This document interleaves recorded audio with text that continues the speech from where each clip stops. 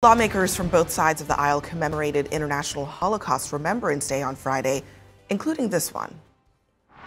I would like to take a moment to acknowledge the grandmother of one of my DC staffers, who is a 93-year-old survivor of Auschwitz and is also one of the few survivors of her family who was tragically lost at the hands of Nazi murderers. Anti-Semitism is a plague in this nation, and it is undoubtedly up to us to ensure this kind of tragedy is never to be seen again. So, just as a reminder, George Santos lied about being Jewish, and not only that, he also lied about his grandparents escaping the Holocaust. I've seen how socialism destroys people's lives because my grandparents survived the Holocaust. For a lot of people who are descendants of World War II refugees or survivors of the Holocaust, a lot of names and paperwork were changed in name of survival. So I don't carry the family last name that would have been Zabrowski. It's amazing, but it's just in the context of this very sober and somber moment of Holocaust remembrance. I mean, there's no place shame. He won't go. Exactly. I actually had in my office the House floor camera up, and when I was not alerted to that he was going to take the floor, and all of a sudden I was like, oh no, he's not going to really do this now. He's just trolling us at this point. So yes, no shame is one thing here, but for all the distraction that is George Santos, I do think the campaign finance piece of this is the piece we should keep our eyes on, because it is clear Kevin McCarthy and House Republicans are not interested in doing anything about Santos. But if indeed there is a criminal investigation into his campaign finances that emerges with an indictment, that will change the calculus. That will, all of a sudden, that will change Kevin McCarthy's behavior, one would imagine, as it relates to George Santos. So I would keep our eyes on what's happening with his finances. It's pretty much the only thing that might change the calculus, because the unwillingness, particularly on the House Republican side, is so high. I mean, George Santos, I mean, the audacity is kind of stunning on every level, to your point about the shamelessness of this act. But I think also we see someone who is reveling in their newfound fame. I think it speaks to a new type of Congress we have on our hands, where we think that there are some figures who are there for the serious business of legislating, but there are other figures who are there for the very unserious business of just trying to become a celebrity. Well, here's the thing about being on Capitol Hill. You're not going to escape the reporters. Manu Raju doing the Lord's work, trying to get some answers out of George Santos. Why did you amend your FEC report to say $500,000? No, let's make it very clear. I don't amend anything. I don't touch any of my FEC stuff, right? So don't be disingenuous and report that I did, because you know that every campaign hires fiduciaries. So I'm not aware of that answer, and we'll have an answer for the press regarding the amendment from yesterday. What was the source of your funds, sir? What was the source of that money? Mr. Santos, you listed the wrong name of a treasurer. Why did you list the wrong name of your treasurer on your campaign finance forms?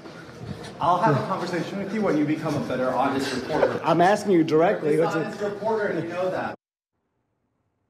Now, this is all good and fun until the feds come calling. Right, yeah, and then Department of Justice investigation, right, and the FEC is looking into. I mean, I think that totally changes the calculation. I think that everything we've seen to date has been relatively disingenuous, but I would also argue that we've entered an era of politics where a lot of politicians lie about things. That being said, you actually had Donald Trump, what was it, yesterday, saying that George Santos told a lot of whoppers. And so when you have the former president, who was known not to be the most honest, calling you out for your level of honesty, there does perhaps, elevate that situation. But I agree with everyone here at this table. I don't think it changes, nothing changes the calculation for House Republican leadership unless there's an actual investigation. Yeah, and this is all despite the fact that, according to a new poll out this week, his constituents want him to go. 64% of Democrats, 49% of Republicans, and 59% of independents, New York State voters, say he should resign. Meanwhile,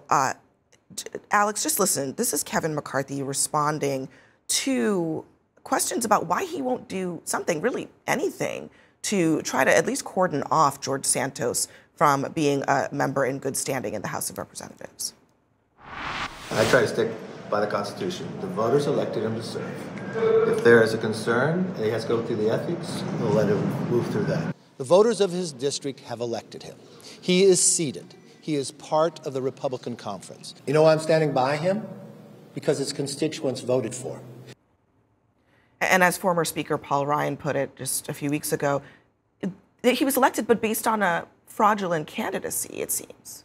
Look, I think it's not totally indefensible as an argument to say that the guy got elected, and I don't particularly want him to be elected, but here we are, and so let him participate in the business of the body. It's very hard to make that argument in a convincing way when you're also trying to kick Ilhan Omar off the Foreign Affairs Committee because you object to elements of her worldview, right? That she was also elected by her constituents in Minneapolis. And so if you take the view generally that the voters are the ultimate arbiters of all this and we have to be deferential to them, you need to sort of stick to that. I will say this is totally characteristic of Kevin McCarthy to make decisions based on the most short-term calculus possible and then make a different set of decisions whenever that calculus changes. But look, he needs that vote right now, or he thinks he needs that vote right now. He doesn't want a special election on Long Island under these circumstances. But the problem is you are going to need to win that seat again in 2 years, one way or another. And if George Santos just sort of strings you along until he actually winds up running for re-election, that's a bigger headache. Or if the voters of that district see you and your party as coddling this guy who's just an unbelievably offensive character, then even if he doesn't run for re-election, good luck to your next candidate. Yeah, and I mean, his colleagues among New York Republicans are basically making that argument. They're like, we need this guy gone because he's hurting all of us. And also, we should note, he is on Capitol Hill trying to make friends, having a bit of a tough time because other members kind of don't want to be associated with him because I think everybody recognizes that they could be kind of tarnished by an association with someone who, frankly, they don't even know who he is.